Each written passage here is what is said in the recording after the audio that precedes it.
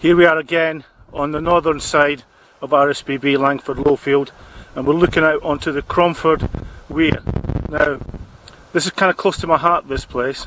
because back on the 28th of September 1975,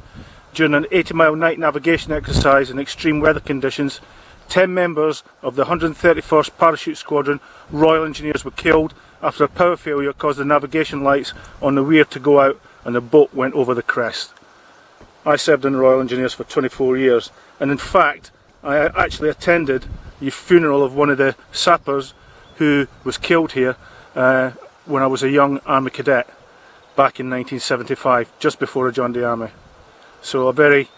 sad place for the Corps of Royal Engineers, my corps.